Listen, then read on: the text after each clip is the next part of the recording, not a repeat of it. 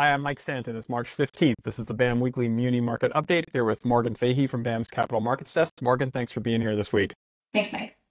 So a week where we saw the muni market kind of doing its core business, a lot of focus on new issues, a lot of focus on financing infrastructure, some modest economic news in the fixed income markets. Inflation readings came in slightly higher than expected. How did you see people respond? Sure, Mike. So the market was definitely focused on the economic data, especially prior to next week's Fed meeting.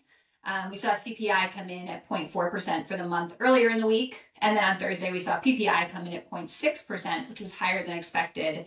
And we did see Treasury yields sell off on the back of this.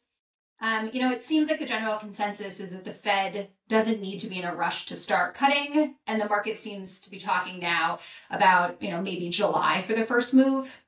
Next week, it is the Fed meeting, but the Fed's expected to hold rate steady for the fifth consecutive meeting and, most likely share kind of that continued wait and see policy approach moving forward, as they kind of continue to monitor economic data.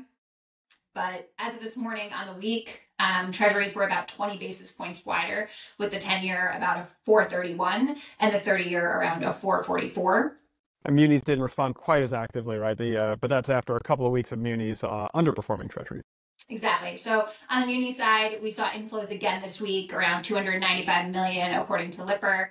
We saw continued, light sell pressure and bid wanted activity. And as of this morning, munis were about 5 basis points wider on the week. So, held in pretty well. We saw the 30-year ratio as of this morning back at about, 81.5% of treasuries from about 84% last week. So a bit of a move there. And 30-year visible supply at the beginning of the week was as high as it's been all year. This was another heavy week, $10 billion plus of new issues. Anything stand out to you on that front? Definitely. So, headline for sure was, what was going on in the primary market this week. It was very busy, around 11 billion with a couple of large transactions with the Common Spirit deal and also the Dormitory Authority of the State of New York, which were both around 3 billion, and both were very well received in the market.